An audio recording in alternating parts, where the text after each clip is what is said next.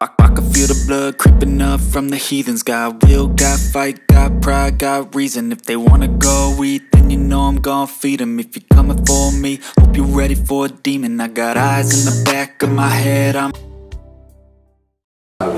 because it's going to drive only postgraduate programs in terms of degree. We have classrooms that will be structured to contain about 40-50 students because they are professional programs. And this is, and all the classrooms also contain air conditioning sets to ensure that these are executive programs for people in the industries and the private sector. Government. Yes, government. So we have in this on the ground floor, and of course this is also one of them.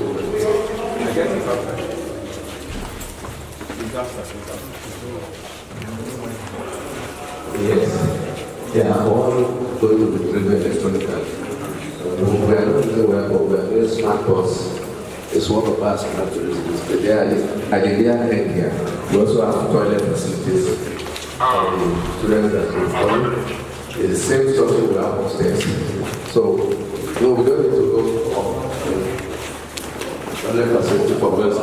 These are also offices of the program directors. There are two of them. One for the executive programs and the other for the degree programs. So the degree programs would be run under the Faculty of Social Sciences. But the executive programs are standalone programs. They don't need Senate degree approval before they can run that. And they can run short programs, 3 weeks, a program that the industry or the government can say, please do it for certain category of people. So they can run programs that they may also do to set up. This is a hall. You need to see it. Yes. This particular road that starts from Edition comes to Adetona, the road that leads to our premier university, University in Nigeria, Kayode, Sikiru, Adetona, the Awujale, Awujale is someone who everybody will describe as someone who is very important. He only stands for what is just, what is fair, what is equitable. And he would tell you the truth as it is, regardless of whether you like to hear it or not. He had decided that one of his legacies, amongst many legacies, is to continue to find ways and means to enshrine good governance in administration. And he had a professorial chair here in this university that focused on good governance. And he decided that to further that, because of good governance, he was going to set up an institute of governance. And each time I promised him I was going to come and look at what's happening here. He had described to me, I'd seen pictures, I'd seen drawings, but nothing prepared me for what I've seen here today.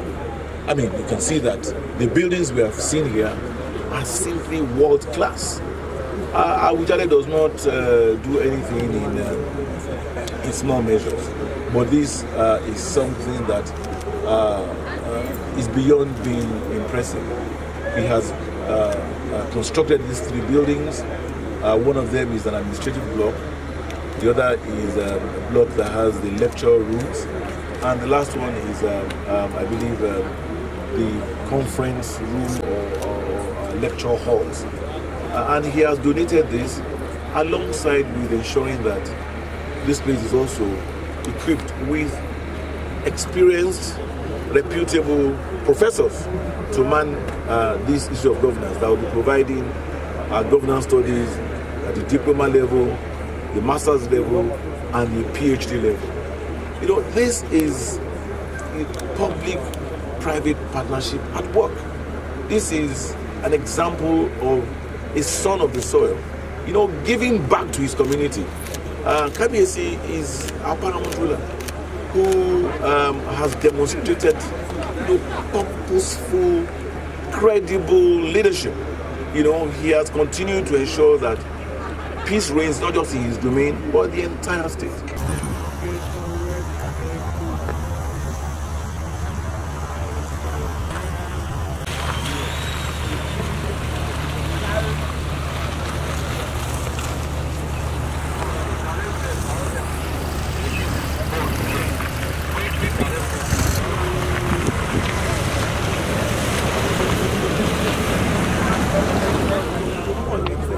that I confirm. The inspection here is 3 buildings, and I think from here we are going to be on the instruction of the AG. That's part of it. Any government of the state, for instance, members of the president. Let me hand over the microphone to the Vice Chancellor to take us through what is happening in the main campus of the Olabisi University. Professor. Your Excellency, members of the State Executive Council, distinguished ladies and gentlemen. On behalf of Kabiyesi Awujale, I welcome Your Excellency to the 3 buildings that Kabiyesi constructed for the university. Kabiyesi believed that one of the greatest things that a country should have is good leadership. And one of the ways to support that, Kabiyesi felt he should build an institute of governance. And in structuring that, it comes with building. And that's why Kabiyesi decided that he will put up 3 buildings for us. And this is the first of the 3 sets of buildings. This one houses both the director's complex and offices of the officers that will handle the Institute of Governance Studies. So I'll conduct a exercise around to be able to see some of the. Well, this is the Center Secretary's office and other offices, but the director's office is upstairs, and the governor will have a look. So these are some of the offices of the officers.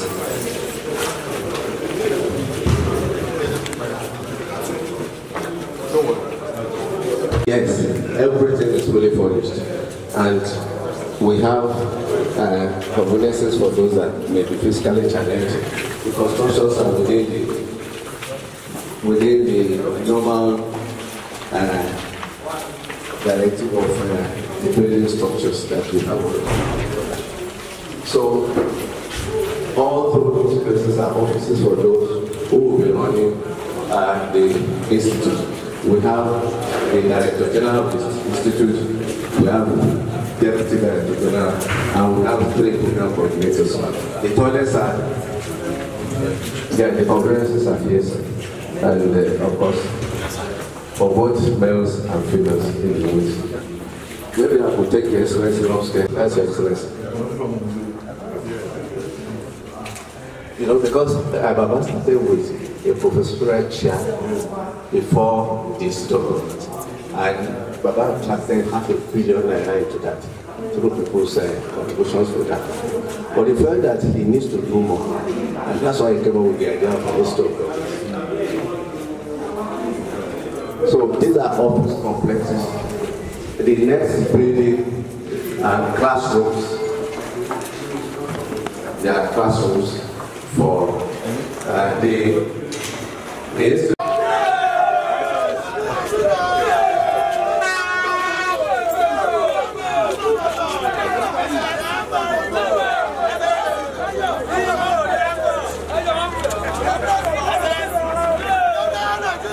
And because it's yet to be completed, all these places will be given landscape.